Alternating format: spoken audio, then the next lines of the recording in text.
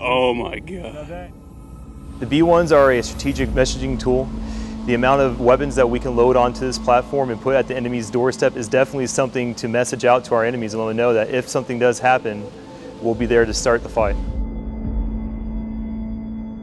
This jet can go supersonic. Not too long ago, we had a 36-hour mission. The aircraft and the crew were in the air for 36 hours continuously. We can refuel anywhere in the world, and it can stay up in the air for basically a limitless amount of time. And we have the largest payload as far as conventional munitions, I believe.